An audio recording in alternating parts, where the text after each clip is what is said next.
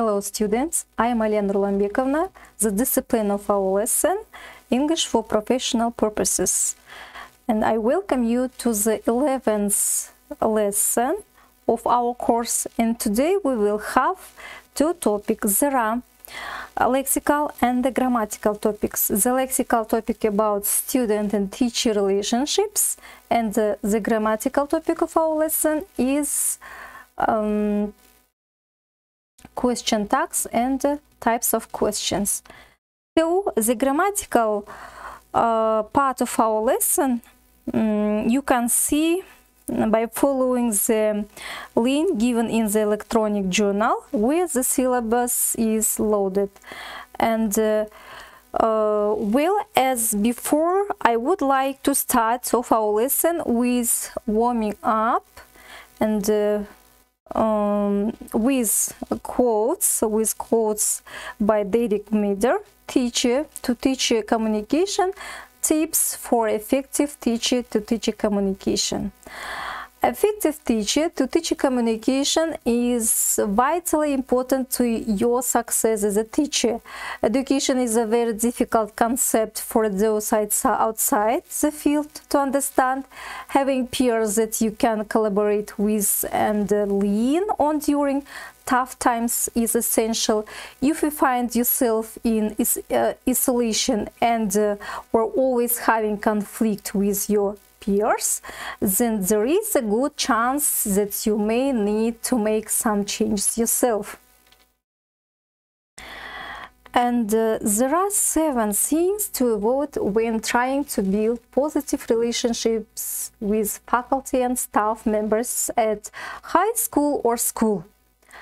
And there are 11 things to keep in mind when trying to build positive relationships with faculty and staff members at school and high school. And after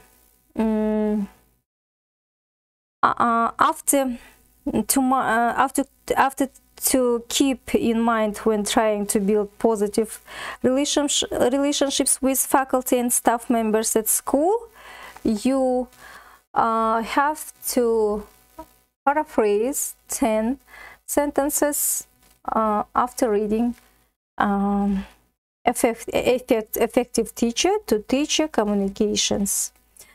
And in the speaking part of our lesson, answer the questions using the required information from above text. And the writing task of our lesson, which numbered parts of the text given below correspond to the following headings. Put them in a logical order as a short outline to compose an essay.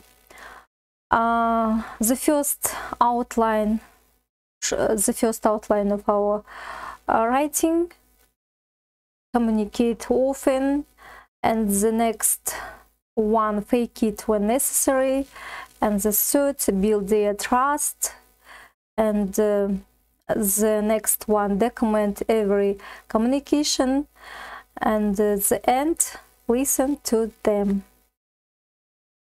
And the next task of your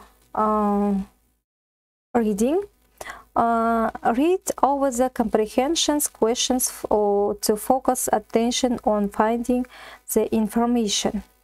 What do good teacher-student relationships look like, and why do these relationships matter, and so on and so on. And our lessons is over. Your home task will be read the ideal teacher-student relationships and complete the sentences using the necessary words instead of definitions in brackets. And after reading, there are test questions. You have to answer the test questions on the pages 105 to 110. The lesson is over. Goodbye.